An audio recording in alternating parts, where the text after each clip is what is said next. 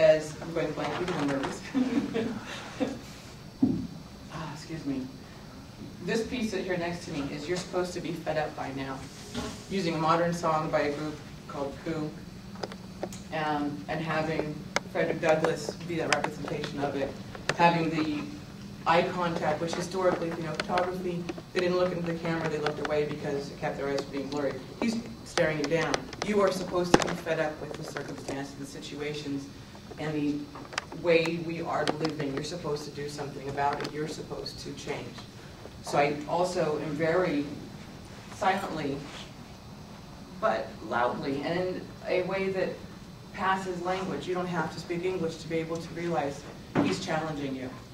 So now I have gone in another venue besides marching and created a revolutionary act, an evolutionary act. We are supposed to be fed up with being treated like second-class citizens, for being slaves, for being used, not having the right to claim yourself. We're supposed to be fed up by now. Represent the real, KRS-One, Thelonious Monk, Asaka Samsudin. He is my mentor. He's the man who helped teach me how to paint. If you're not familiar with his work, go in the hallway out here. He's had a mural in this hallway since 1968. I have one in the basement that's been there since 2006. Recently, I was the curator for Due North last year over at ISCC. I was able to get him a Lifetime Achievement Award. In a building right next door to where we awarded him, there is now a mural that's a public one that the city paid me to do. Across the way is one that they also now asked Asaka to do. So my wall work is hanging across the wall, away from Asaka now until they decide to take those down. You have to not only honor yourself, you have to help honor those who have brought you to where you are. I have Mike Crenshaw, I have Harriet Tubman, Jimi Hendrix, Bobby McFerrin. Got a bunch of different people in the back. The concept in it is making sure that people who are doing something are recognized for what they're doing, and in turn, representing, KRS-One, representing the real. That's what my job is. I'm done talking now.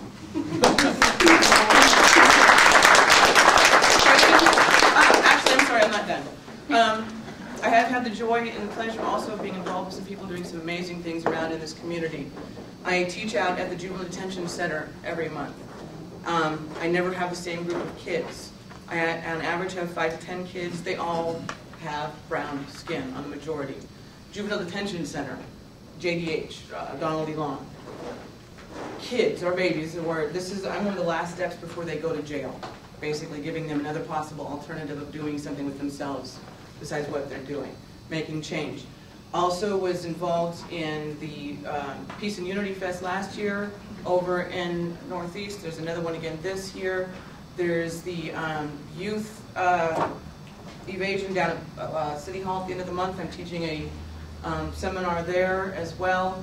I had Black History Month here at Portland State. I've been asked to do it again next year, solo show. I'm not even trying to pretend like I remember how many shows I've had now. It's been a lot. In the last 4 years, I have sold almost 400 pieces of work. Each and every one of them is an original. I will not make copies. I do not make prints. This is the only one. It needs to come from my hands. It needs to be my sweat, my tears, my anger, my joy in the world. And I encourage all other artists and people who are interested in that to do that. It needs to be your heart and soul. Don't sell out. Cards are on all the tables, and everything I forgot to say is on my website, on my MySpace page. I do use MySpace a lot. Our kids use them. That's why I got involved. My son was using it. It's a way to stay in touch and stay in contact with the generations. And each and every one of us are supposed to do that. Whether you've got kids, nieces, nephews, whatever, you have to reach down and pull them up with you. It's not about just us. Questions? No? Good. No.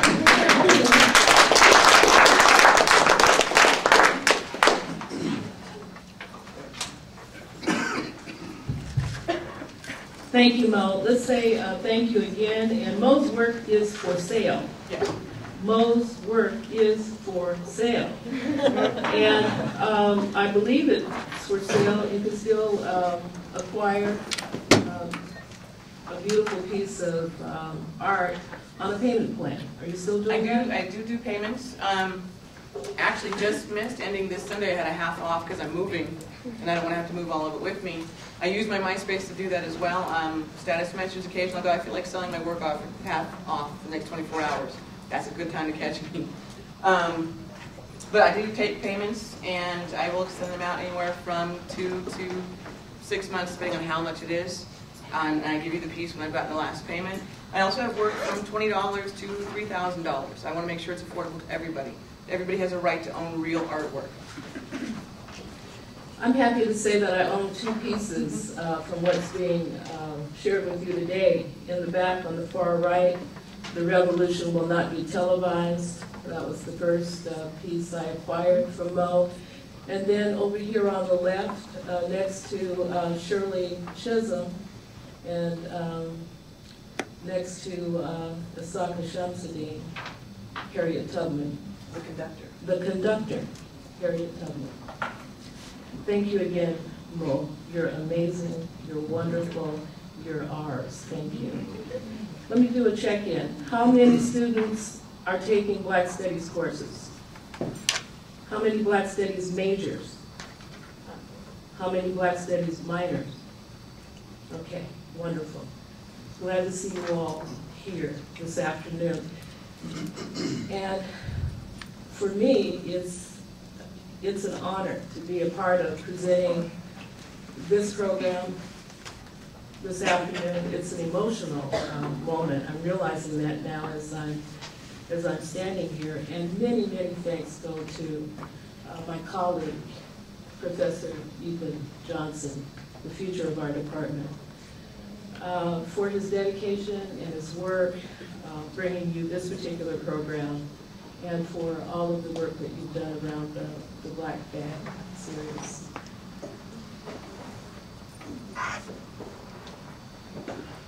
It is an honor to be standing here in the presence of my friends, these warrior brothers,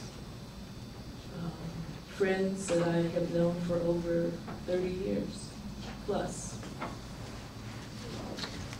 A lot of history, a lot of history.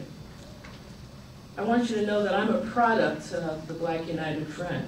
I learned how to be an effective community organizer through my experiences with the Black United Front, and carried that valuable experience and the community's issues into my work in the Oregon legislature. And I'll say something more about that a little later. I joined the Black United Front in 1979. How many of you were alive then? Yes. A little check. And I had the privilege of serving as Vice Chair for International Affairs of the National Black United Front and coordinator of the Saturday School program, which was a part of the Front's educational agenda.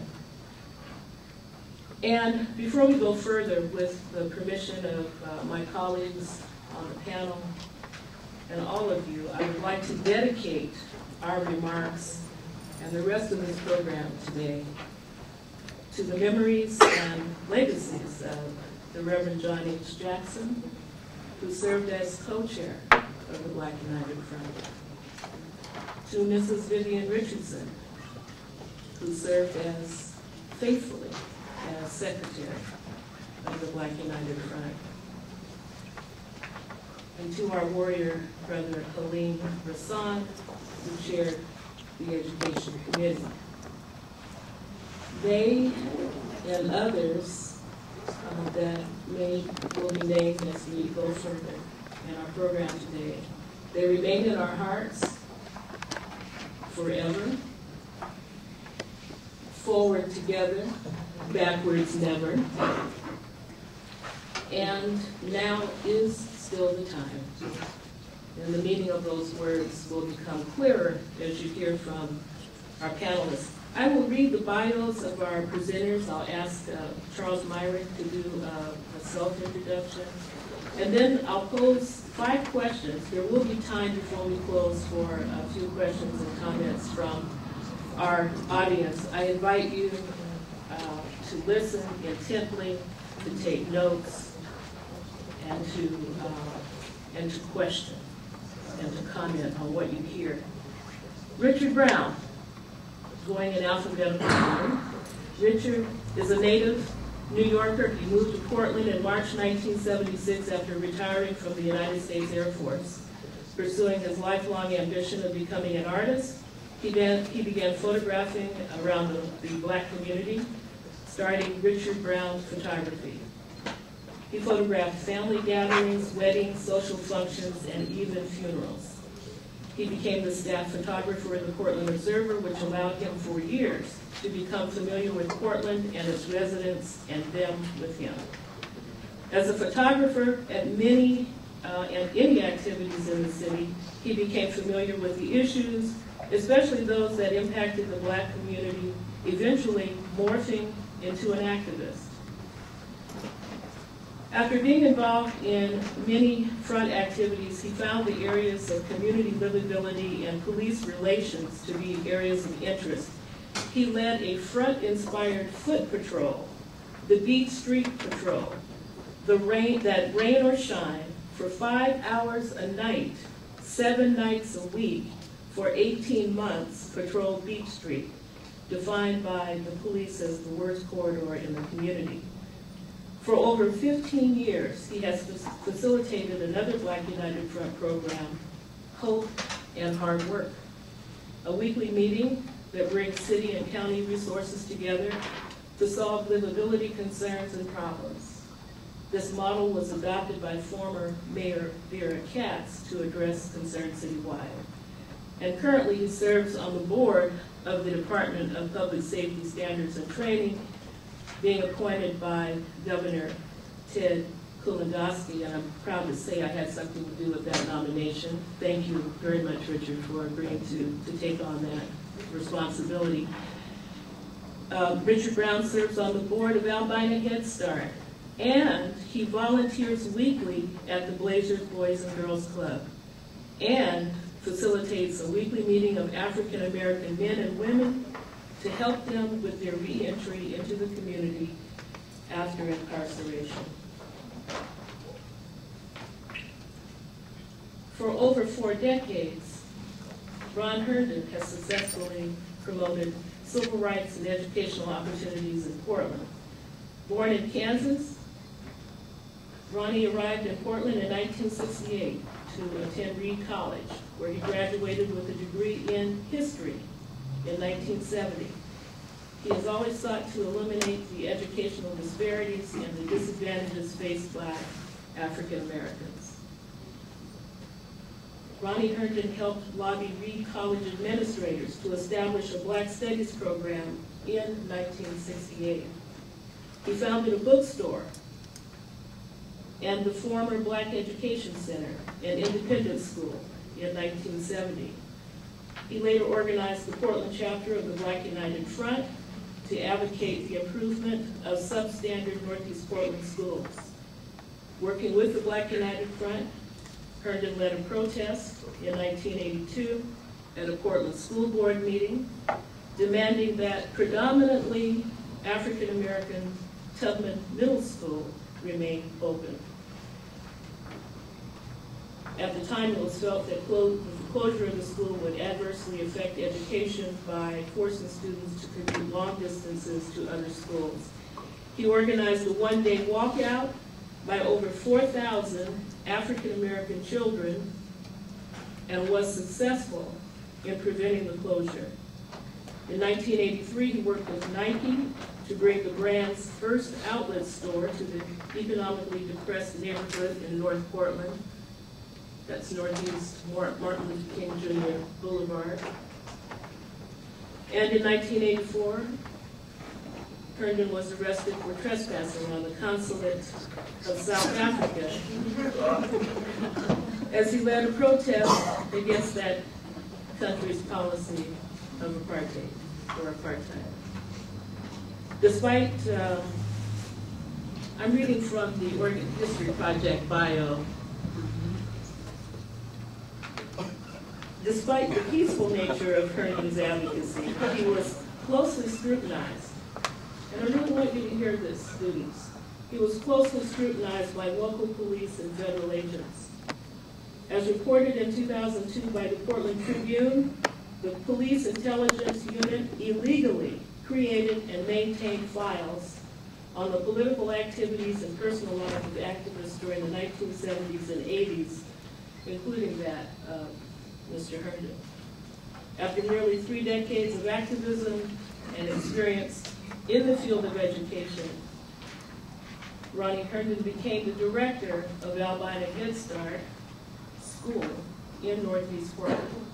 He later became chairman of the board of the National Head Start Association, an early education advocacy group. Mr. Benjamin Priestley, born and raised in New Orleans, Louisiana. All right. Ben has lived in Portland since 1978. He is currently retired and has been engaged in social services for over 30 years. He became involved with the Black United Front in Portland around 1979, focusing on local education issues, local police matters, and international involvement as it related to South Africa. He also published the monthly paper, the National Black United Front, right here in Portland, Oregon. And he is currently a co-author of the book entitled You Have Cancer.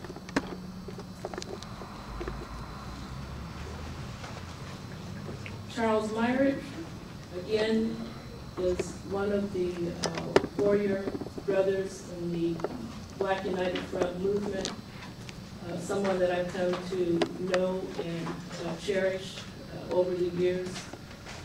And Charles, I'm going to ask you to add to my comments and just update what you've been doing recently, and say a little bit about what you, the work that you did going back to about 1978-79 with the Black United Front. Okay, nothing special about me. Born in Oakland, California. Moved here when I was 3 years old, I think, in 1958. Can you all hear Mr. Murray? You want to come up to the mic?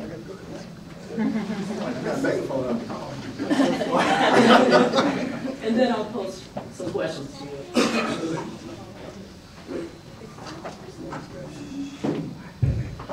Okay, my name is Charles Mike. I was born in Oakland, California. Moved here in 1958 when I was 3 years old. Basically grew up here all my life. Was raised by my mother, grandmother in the extended family home, so was always taught about issues related to black folks and what we were going through. Really experienced racism really hard here in Portland as a young kid. And I could go on, but I won't. I was a nice kid. I got involved with these guys over here, and still a nice guy. But other than that, that's it. I was in Black United Front. I was not over security, but part of the security team. Also, with helped Ben develop the newspaper. My role in the Black United Front was I kind of touched everything because I was involved in security. If there was going to be a rally, I was the one there to make sure everything was safe and okay. And plus, I led most of those rallies. I chanted for most of them. But basically, that was my role. Thank you, Charles. And the only thing that you left out was you made a reference to being involved in the marches and the protests and the rallies and leading the chants. You mean like, are you fired up? Yeah. Is that what you meant? Okay. All right. Here are 5 questions that we ask you to respond to as you make your presentations. 1, how and why did you become involved in the Black United Front, and what was your role? 2, what were the key issues happening in Portland that the Black United Front focused on? 3, how was the Black United Front similar and or different from other organizations representing Black people at the time in Portland? 4, in what ways was the Black United Front effective and what ways was it not? And 5, how did the Black United Front communicate with its constituency? Mr. Herndon, would you like to go first?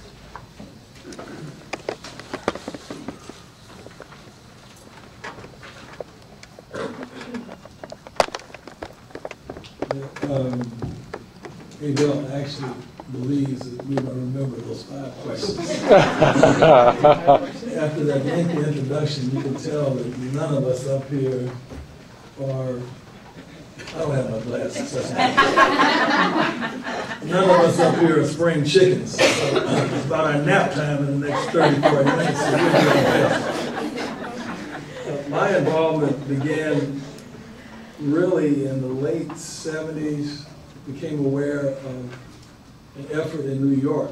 An organization was called the Black United Front, and happened to know some of the principals who were involved in organizing. It made sense to me because they were effective. They organized around a lot of gut-level issues, police misconduct, lack of economic development. Their base was in Brooklyn, New York, so on a trip back there, I was able to talk to a couple of cats I knew and thought that this would make sense in Portland. The difference between the way they organized, in my opinion, and what I had seen in New York and other places, they tried to bring together different groups of people, rather than having one organization, bring together several different organizations who had been effective, and say, look, whatever we've done individually has not had the kind of impact upon the community that we would like.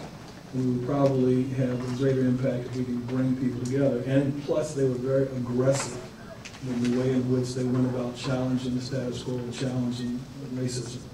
They were very much involved in grassroots organizing and getting people active, involved in demonstrations, protests, in a number of different ways. So, brought the concept back to Portland, talked to a lot of different people, and found that there were many people who wanted to create a similar organization here.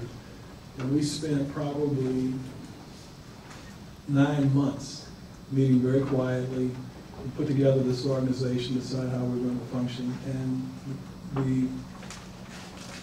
the one thing that we insisted upon is that people came together had a history of being active and literally being fighters. That if you're going to come to the table, you're not going to get that just because you say you have some interest. You have to have shown that you've done something in the past. You have been successful.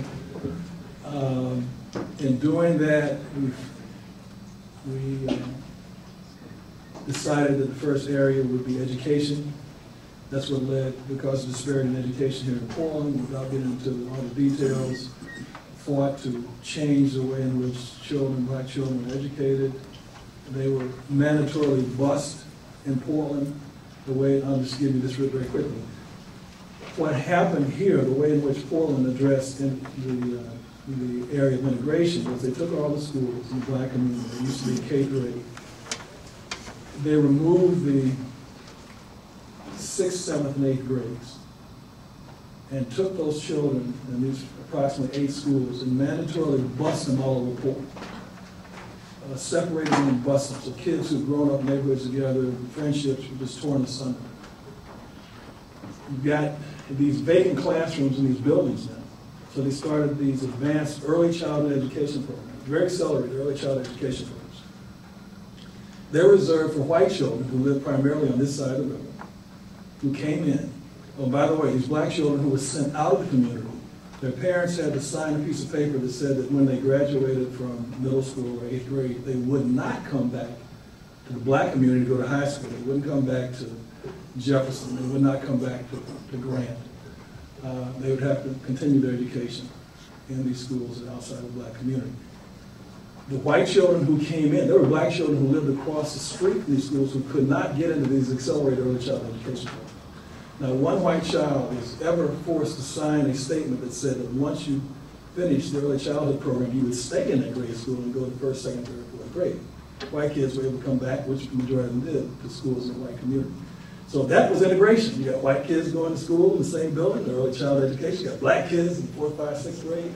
So you got body maintenance, that's education. There was never in the history of this city one white kid was mandatorily bused out of their community. And for those of you who think that busing is a legitimate academic remedy, our research showed that the poorest performing school in Portland was a school of predominantly white John Ball in North Portland.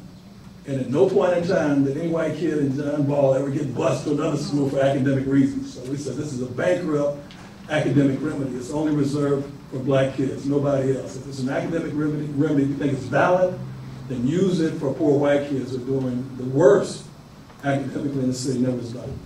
So, and there was never a middle school in the black community. The guy who put the architect of the integration plan said, well, every kid will have a middle school. No middle school in the black community. That's what our fight was about, to end mandatory busing, to say that any child in Portland should be able to attend any neighborhood school, that every neighborhood school should at least go up to the 6th grade, to the 5th grade. And that meant adding grades back to some schools. Some schools only went to 3rd grade. So, in the black community. So that's what our fight was about, creation of middle school, end mandatory busing, make sure that quality education was available for children wherever they went. If a kid wanted to go to school somewhere else, sure, that's your privilege. Establish the middle school, and the big one was to make sure that black teachers could teach in schools of black community. They even had an interpretation of some arcane piece of federal legislation, or regulation rather, in which they said that black teachers could not teach in schools in the black community because that was segregation. That's a fact. I'm not making this up. Black teachers teaching, we said, okay, great. So white teachers teaching in predominantly white schools, that's not segregation? No. But black teachers teaching in schools predominantly black, and there was only, at that time, I think only one black principal in the city of Portland, so we fought to ensure that black teachers had the opportunity to teach wherever they wanted to, that there would be an accelerated effort to promote people to become black principals and teachers. And just finally, I'll just stop there.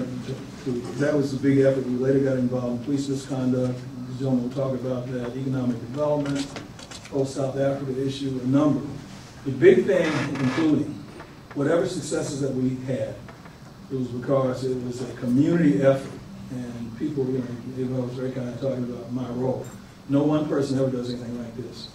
These gentlemen up here, Abel, and a number of other folks, we had whole families who were involved with the front, entire families.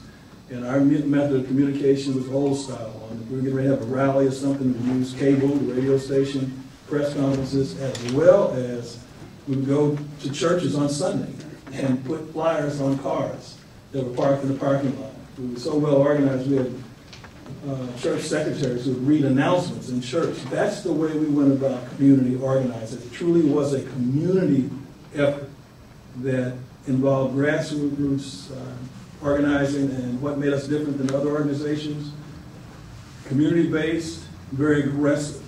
They were talking about demonstrations that we had downtown. Charles was talking about security. You might think, why was it necessary?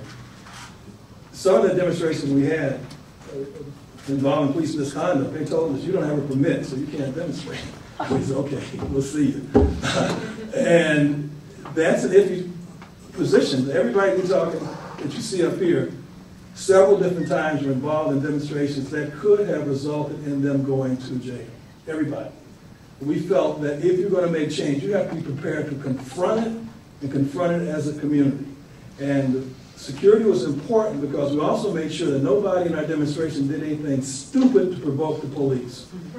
Because and I'm proud to say that no one, in any demonstration we ever had, we had many, ever got hurt, no property was destroyed, and nothing ever occurred that we did not want to occur. So I'll stop right there. That's the difference. We were very grassroots oriented, grassroots organized, and we were very aggressive in going after and making change. Demonstrations, whether they were legal or illegal, shutting down school board meetings, that if you made a promise to us, we expected you to keep it. If you didn't, all hell was going to break loose. And this is the university, so I'll stop right there.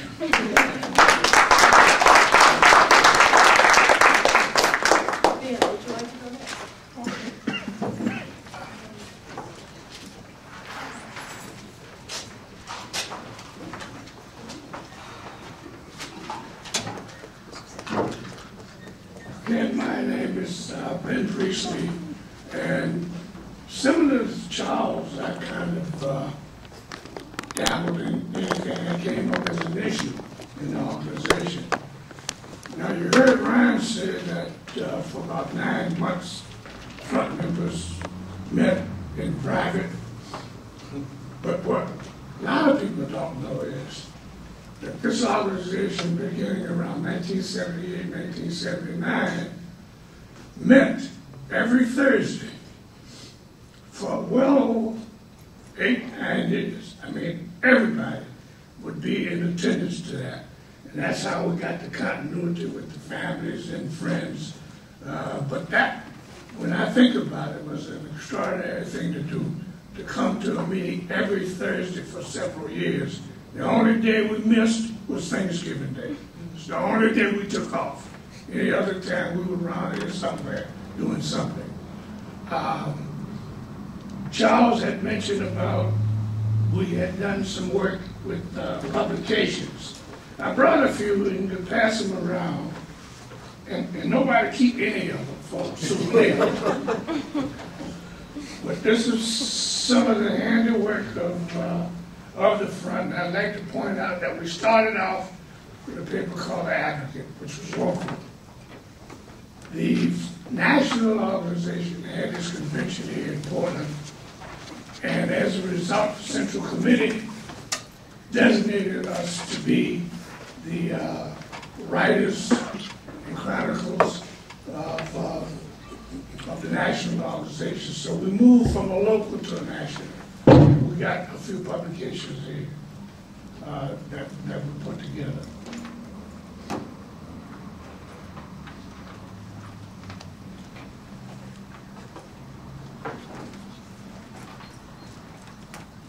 Like Ryan said, I can't remember those questions either. Give me one part of it. No, all right. Then it's interesting that Portland became the site of publication for the National Black United Front newspaper. It wasn't East St. Louis, it wasn't the Bay Area, it wasn't Kansas City, it wasn't Washington, D.C., it wasn't Chicago, it was Portland. How was it that Portland became the site of publication for the National Black United Front communication?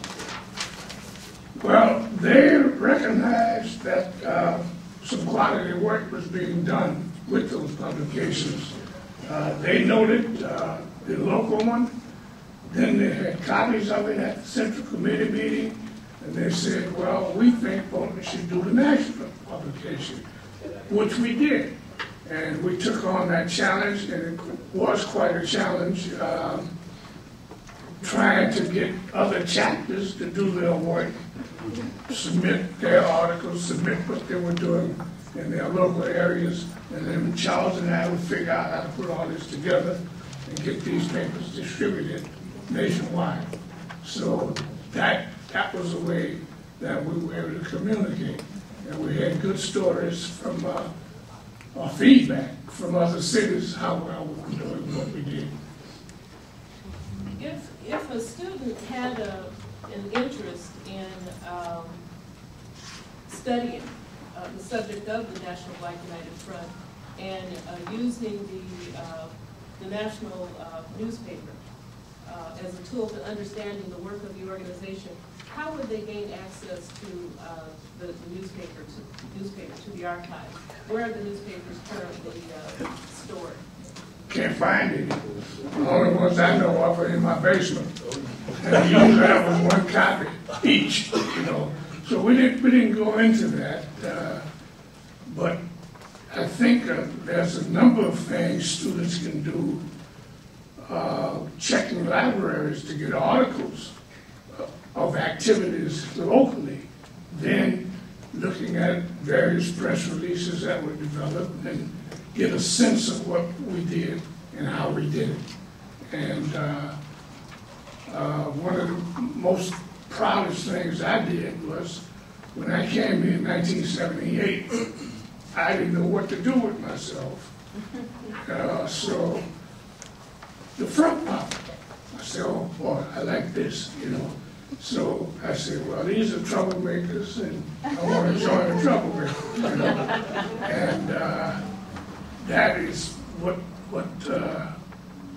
kept me here, I think, primarily. So time passed, and before I knew it, I'd been here up to the city, and that, like I said, 1978. But I think if you just do some research on Oregonian, do some research in two black dailies, weeklies, Portland Scanner, Portland Observer. There was also another paper, Oregon Journal, is that right? Where a lot of coverage was placed and talked about as far as our organization goes. And as mentioned, we did not do everything according to Hall. I can remember when we talked about the South African issues. There was an esteemed gentleman connected with the council, and then no problem naming him. His name is Van Pelt. And I can remember going somewhere in Southwest, we didn't know where we were going, but we were looking for Van Pelt's home. So when I say unconventional stuff, we would pick at your house. We'd call you out. And at one point, Van Pelt was so shaken, he wanted to meet with us and offered to send us to South Africa. So we said, no way, you know. So that was quite a time. And we still got a lot of people around here who know some of these stories. And another interesting thing about our structure, as I said, we met and we mentioned Mrs. Richardson, who was the secretary. But all we had after Mrs. Richardson was two vice chairs, Ryan Vernon and Reverend Jackson. And that was it. You wanted to find out who was who, you wouldn't know, you know, because you just didn't know the roles that we played. And we alternated a lot of different roles while we were involved. Now, I don't know another question. We'll bring you back. Let's go to Richard Brown, and I'll ask you to reflect on William McClendon, Bill McClendon, Oh, and okay. his contributions, and I'll come back to you. Okay. Well, I shouldn't need this microphone. I'm from New York, and I lived on the 6th floor, and then we had to talk to each other and yell out the window. As I was introduced, my role started as a photographer. You know, I came to Portland. In fact, and I forget this all the time, I got here in '76, and I vaguely remember Ronnie coming over where I was living to talk to me about something, but I wasn't interested. I wasn't interested. You know, I just gotten out the service, spent 20 years, and I wasn't ready for nothing. And but because of my photography, I got the job as a photographer at the Portland Observer, and just covered everything that was going on in the city. And a lot of the activities that the front were involved, the front was involved in a lot of activities. So I was always at the activities that they were covering, and you know, as a photographer, you want to kind of disappear. You just want to be there and nobody paying any attention to you. But the activities that they were involved in became so compelling that you just couldn't sit there without saying something. And you know, once I started saying something, shutting me up was impossible. I think one of the things that really pulled me in was the education piece, where we set up sites to do alternatives to the school system, to supplement what's going on in school systems on Saturdays. And I got involved that way. And during the Sandinista Contra fiasco in Nicaragua, I got involved with that. I was concerned that black people live in Nicaragua. And every time white folk go down there, when they talk about it, these folks are absent in their conversation. They didn't see them. I was had an opportunity to go to Nicaragua, and I went, and in the airport, you know, in Mexico, the airplane that took us from Mexico to Managua, the pilot was black, the stewardess were black, and I'm wondering where these folks got their planes from, because all over Nicaragua they're black people. I stayed down there for a while, representing the Rainbow Coalition and the Front. Came back and did a lot of work in that area, mainly photo exhibits and talking about what I saw down there. Another opportunity was the environmental movement. We got involved in the environmental movement. Again, the Front was doing a lot of things in a lot of areas. And I just thought, well, that's an area that nobody's working in, and I could do that. So I got involved in the environmental movement. And finally, when all that kind of died down, when the environmental movement just appeared to be a mountain that wasn't going to be conquered. You know, they were set in their ways, they knew what they needed to do, and they were going to do it the way they wanted to do it, regardless of who was involved with them. I remember going, Abel and I went to a conference, a side conference in New York, and these folks are so insensitive, let me say that. Greenpeace had a man that must have hitchhiked from upstate New York to the conference. And we're getting ready to break up. And this guy doesn't have any way to get back home. So he gets up and make a plea to the group. And they just, you know, shut him off and go on with their business. Well, we had to do something about that. And we ended up getting money by passing the hat for the guy to get back. But this is one of their own people. He was Indian, though. You know, those are the kind of issues that just became overwhelming for me. I joined the Riverkeeper here, trying to get them to get people involved from our community in the environmental movement. You know, those are things that we can be involved in if you let us know what's going on. You know, they didn't want, you know, they were busy. They had their agenda, so I got out of that. And during a lot of the police activities, one of the problems, I'm a few years old, and one of the problems all my life that I've seen is anytime there's a confrontation between the police and black community especially, everybody's hollering at everybody and nothing really gets accomplished. And I guess I decided that we needed to do something different because bad things were happening to the folks in Portland, and you know, they need to be pushed. But I felt that there needed to be some other pressures applied. And I thought that I could apply some pressure from, I use a yardstick as an example. The community and the cops on 0 and 36. And I felt that answers were at 18 inches. So I kind of put myself at 18 inches, and got involved with police and police work. The Mayor, Tom Potter, started community policing, which really opened it up to the community. Wasn't real supported by police though, because now you have citizens being involved in what's going on. But the table for policing had already turned. They weren't going to go back to doing it the way they were doing it. They're going to have to be more covert about it. And you know, they lived up to it. But I got involved with that and have been involved with police stuff ever since. I think things are slowly changing. My purpose for being on the board that oversees training, in Portland, every time something crazy happens, training is always the solution. Well, if you get trained before you're a cop, before you become a cop, what's missing? So I decided that as a member of this board, I could sit in on classes.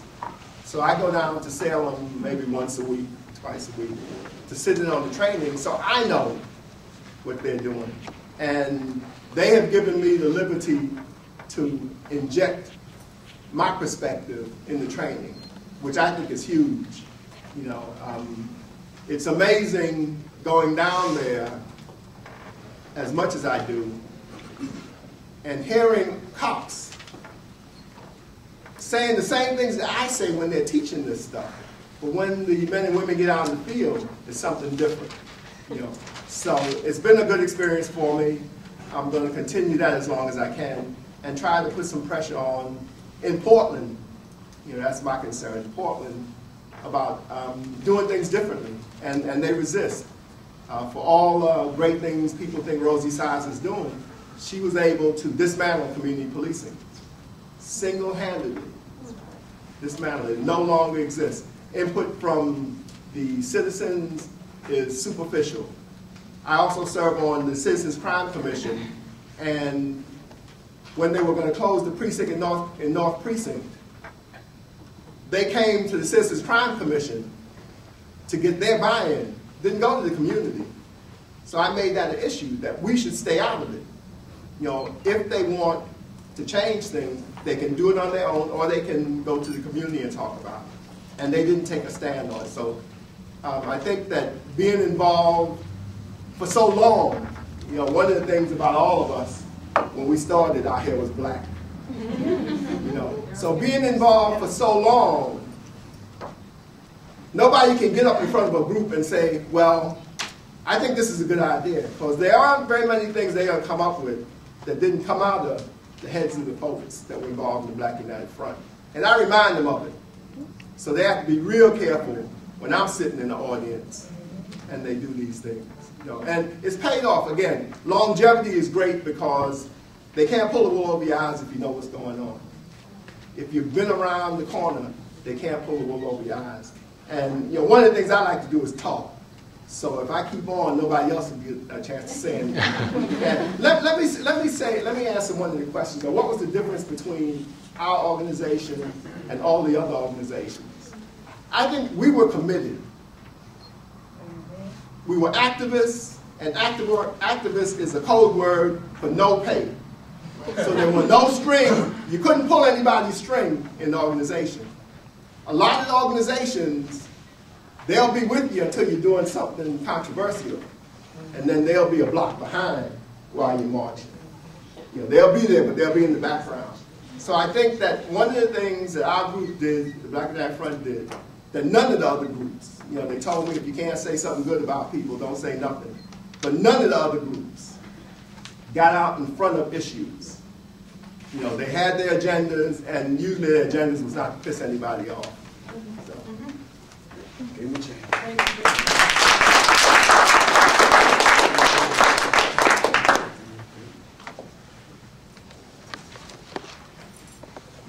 Charles Myrick, you've had an opportunity to reflect on some of the discussion and conversation, and I'll just review the questions again and then ask Charles to come up. And in the remaining time we have, if you all could also reflect on the contribution and the legacy of William McClendon, and how Bill McClendon's voice and work influenced the work of the Black United Front chapter here in Portland. And again, the questions are, how and why did you become involved with the Black United Front? What was your role? What were the key issues happening in Portland that the Black United Front focused on? How was the front similar and or different from other organizations representing black people in Portland at the time? In what ways was the Black United Front effective, and what ways was it not? And how did the Black United Front communicate with its constituency? Charles, would you like to continue? I'd like to take a stab at it. Unlike Rich, I'm a man of few words. Well, first I was also our tactics. I mean, we weren't just a radical, arrogant type group, I should say. We went to the other people and gave them a chance. How are you going to deal with this issue? You know, nothing happened. The front would get it done, and we generally got it done. Whatever those tactics we use. And also, I want to say, in terms of the newspaper, none of us, at least me, Mr. Priestley, he had experience on doing magazines and that kind of stuff. Had no idea about a newspaper. So most of the layout and stuff you see on the idea. So it was quite experiencing. So I learned quite a bit also being involved in front in terms of the community. What was the question? I'm younger, I can't think as quickly. I left them there in front of you. Right. How else was the organization effective? Or not? Or Charles, just speak to your role and your contributions to all of those marches and demonstrations and protests that were held over the years. Some of your remembrances, what stands out for you? Well, You were there. You were at all of them, and had a voice. I don't know anybody. I was involved with so many of them, man. And I think a lot of the organizers behind those marches and demonstrations also sometimes got organized outside of those Thursday meetings. Sometimes we would just run and we'd be at my house, his house, listening to music, and we come up with these ideas. And how I became the chanter, I don't know. As you see, I don't speak very loud like Mr. Brown, but I did all the chants. But I don't know. I think the front had a big effect on my life. Growing up in Portland, Oregon. A lot of people don't realize how racist this town really was. I call it Portland polite. Smile on your face, turning away, and something else is going on. And so, I can remember growing up as a kid, walking down the street. I lived over in Northeast Portland, close to where the Lloyd Center was built. I watched them build the Lloyd Center. We were only blacks on the block. My grandmother always told us the stories that when we came there, to go to move in the house, we had the police department, people from the fire department, people from the other community stand on the porch and wouldn't let us move in. She always told us that story. She had to call a lawyer, a Jewish lawyer, who did whatever he did, and we got to move in. Next door to us was this German lady. In our yard, we had every fruit tree, every vine, grapevines, everything. And we were eating off of those, and the kids got sick. Just trying to figure out why we were getting sick. Of course, my grandmother went and got a Jewish doctor. And explained to her what was going on. Well, the lady next door was poisoning all our stuff, Oh my God. But we came out okay. I can remember as a kid walking down the street, going to the store.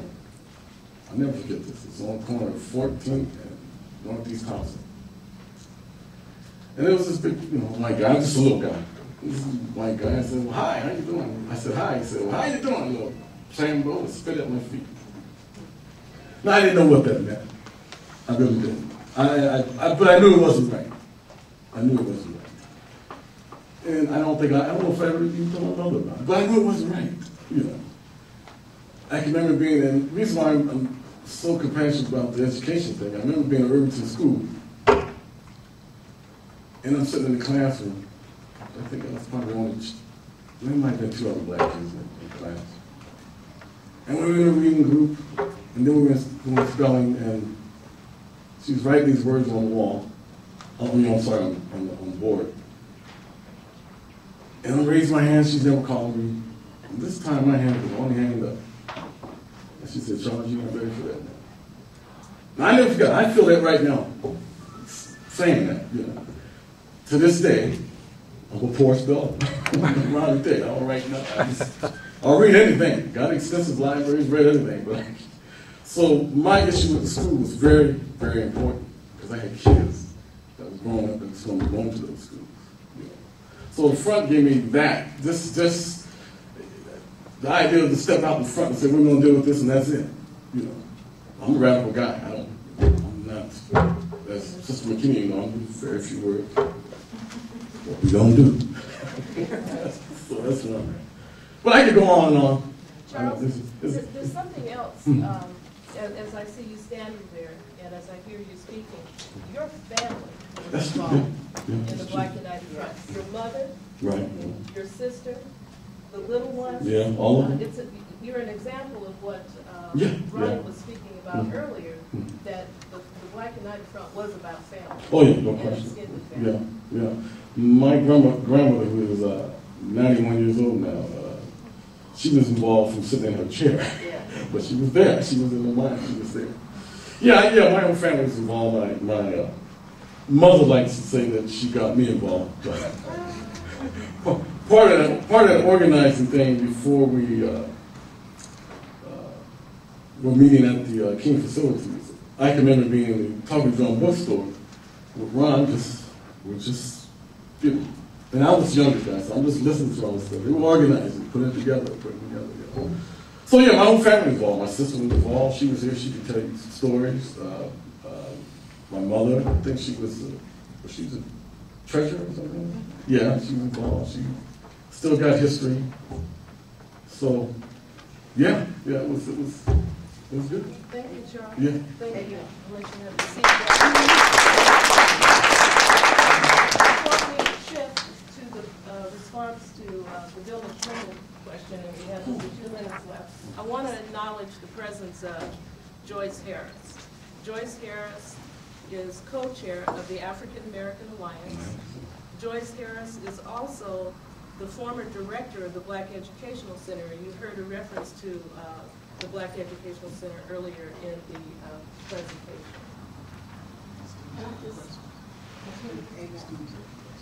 Questions from the students? One thing, Charles, I want to say this. As one of the sisters in the community, along with Abel and all the rest of us that were out there, one thing that Charles and those brothers up there did, they created safety for us. Because it wasn't always a nice environment in many of the things that were done. These brothers would go out of their way. I mean, if we left a meeting, we didn't just, you say, okay, sister, see you later. They would walk you to your car, make sure you got in your car.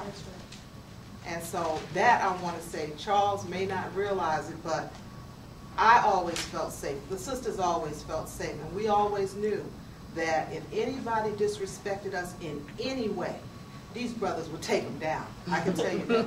I have seen them. Well, it's the truth. I mean, we need to talk about that. We need to talk about how our men need to be on the front line. And these brothers did that. And this brother here, Charles, like he said, he's a man of a few words. But he's one of the brothers that you knew that you did not cross the line with him, especially when it came to the women and the children. So I want to acknowledge that. Thank you very much, warrior brother. Yes. We have about 10 minutes left, so let's go to some questions from students right here. Well, I was going to ask this more privately afterwards, but then I realized that it might be better to raise it collectively, kind of an issue now. There's a situation on campus right now where certain elements of our academic leadership are trying to reduce the effectiveness and the scope of our what they're calling our diversity programs, mainly Black Studies, Chicano Studies, Women's Studies, and Native Studies. So, and we're trying to sort of organize a campaign to, combat that. And so I was going to ask for possibly some advice on how, if you were trying to organize students against an initiative like that, what kind of things would you do? In your experience, what would be effective? I know it's kind of a broad question, but... A lot of times when you have those real flashy issues, you get a lot of people come out, and then as time goes on, they disappear. I think the challenge is to find people who are committed to that struggle. And it may not be a lot. It's not about quantity, it's about quality. So you sit down with those few people and figure out how you get more people involved, knowing that they may not stay, but that you can maximize what you get out of them while they're there. One of the things that you may want to do is gather the data. That's what we always did. Any issue that we addressed, we always did our research, every one of them. So we knew the issue as well as the people that we were confronting, probably even better. So I gather my data and look what are the demographics of the student population here. What percent of the students are female, what percent are Hispanic, what percent are Native American, what percent are black. And I have a suspicion I know the answer, but that's just a suspicion.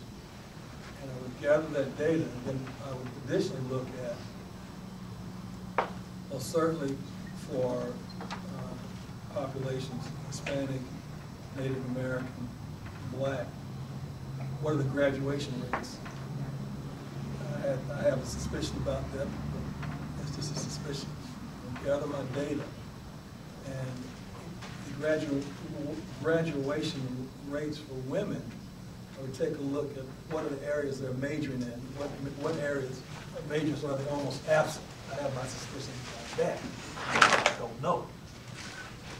Then I would take a look at the faculty. What's the representation of those groups on the faculty? Tenure. What are the tenured positions on the faculty? When I gathered all that together, then going forward, make the presentation that either there is or there is not an institutional commitment to these groups as evidenced by the data. Not by what I feel and not by what people say. And I'm not talking about ceremonial positions. And so this is the data. This is either evidence of a commitment or a lack of commitment. And in doing this, supporting these groups is a way in which to strengthen that commitment and build on it and set up some goals. And so that why should not the faculty, why should not the student population of this urban institution reflect the population of this urban area?